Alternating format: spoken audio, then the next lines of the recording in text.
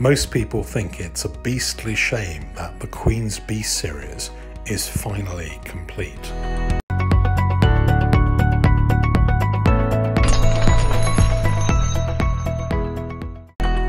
There are quite a few beasts available from Coin Connection, and if you use the code ANTON in the shop this month, then you get an extra 2% off everything they have.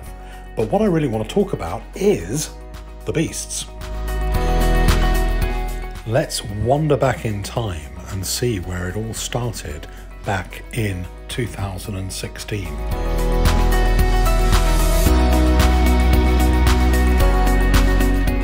So if you haven't heard of the new bullion series from the Royal Mint, the Queen's Beasts, then you probably soon will.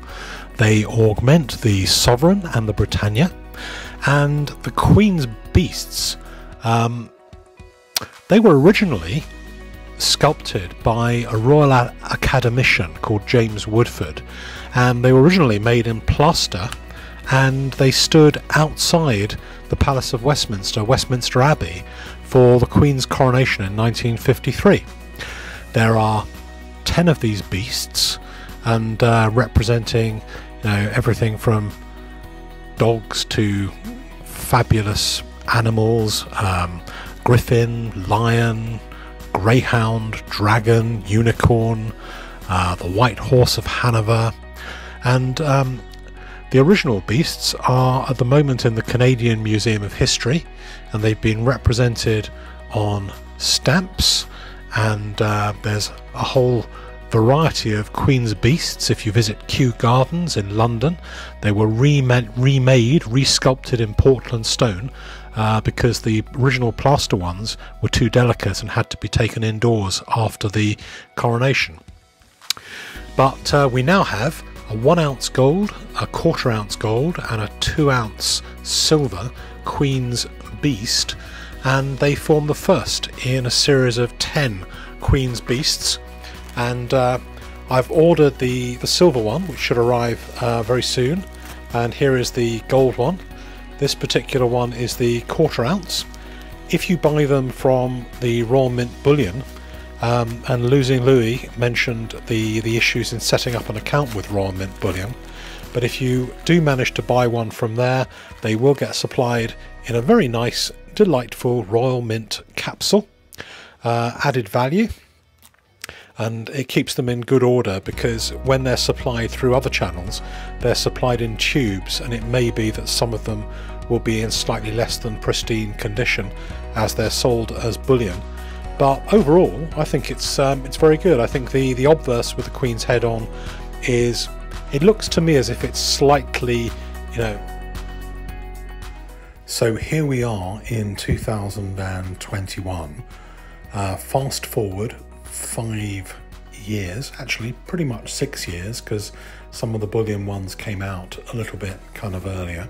The first proof was 2017, and we've had 10 of these mystical magical beasts, and we've had one completer coin this year to finish off the series. The completer coin, I think, was originally going to be a medal, and they decided at the last minute to make it into a coin.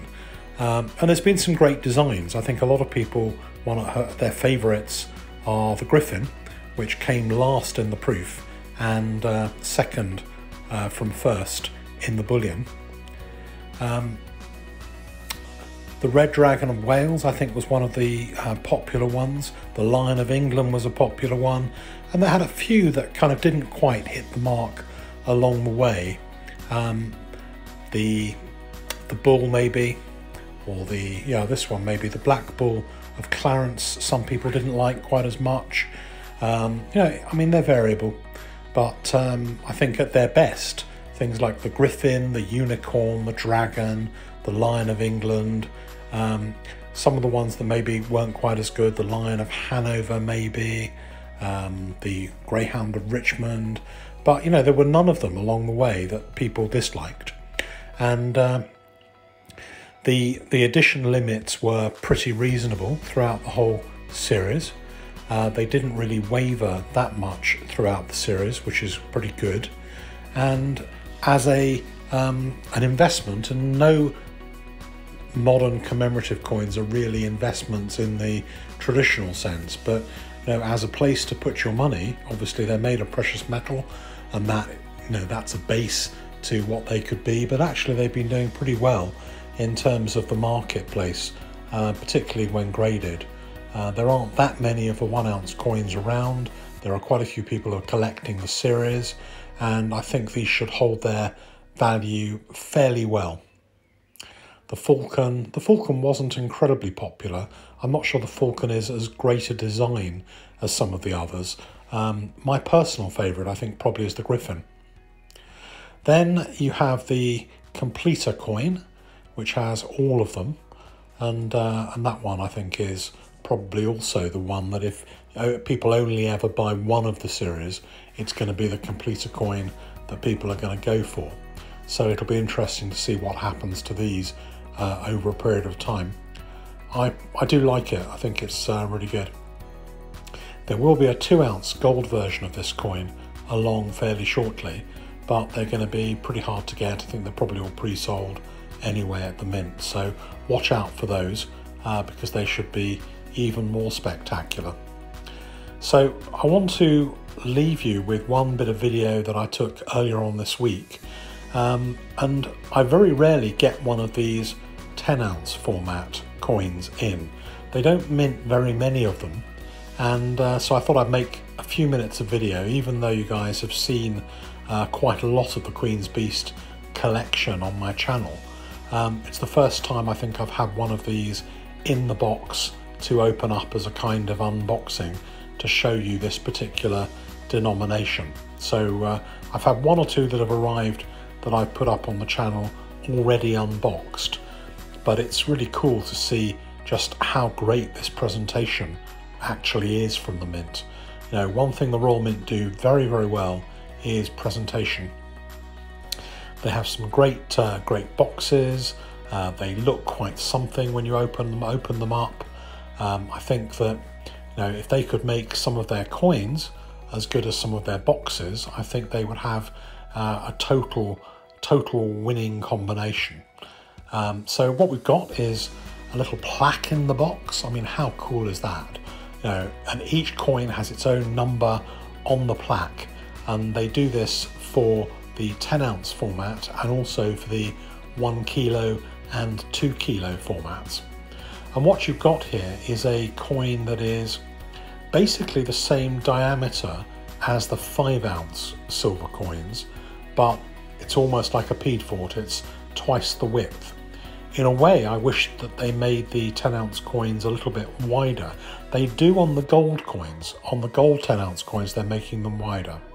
But the big problem with the Piedfort ones is that, of course, when you look at them and they're graded particularly, you can't see the depth of them very easily. So that they are, heavier and bigger and rarer, with only 175 minted in this case. Same with the 3 Graces, only 175 coins. All those things, but still they look pretty much the same thing. And it's not helped by the fact that the denomination is the same. So the £10 denomination is the same for the 5 ounce and the 10 ounce silver coins. So I guess maybe nobody really looks at the denomination side. Let's take a little look at the coin itself and take it out of the holder, and you can see just what a big chunky coin this is.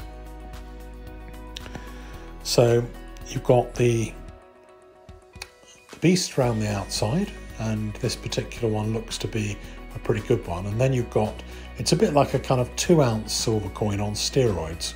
So you've got the same kind of thing as the 5 ounce coin, and then it's twice the depth. But it's a pretty rare coin, and there's lots of people now who have started going after these 10 ounce coins, but they are pretty expensive. So on the second-hand market or the secondary market, these coins are fetching pretty good prices. This one is fetching, what, £1,500, something like that. It was probably about £800 or £900 from the mint, and the 3 Graces coin has sold for up to £14,000 £1,000 as far as I'm aware, but it's pretty variable depending on how many people are bidding at auctions at the same time for the coin and really want it. But there is quite a big following for these coins based on the auction prices that I've seen recently. So I'm glad I got the opportunity to show you this coin, because you don't really see these very often, and quite a number of them will be graded, so there won't be that much of an opportunity to see these kind of raw ones and just see what a chunky kind of coin it is, and such a nice coin from the mint. Hope you liked the content today and the look back at the last 5 years of the Queen's Beast series. If you did, then please click on the little bell and get notified when the next Numistacker video is coming out.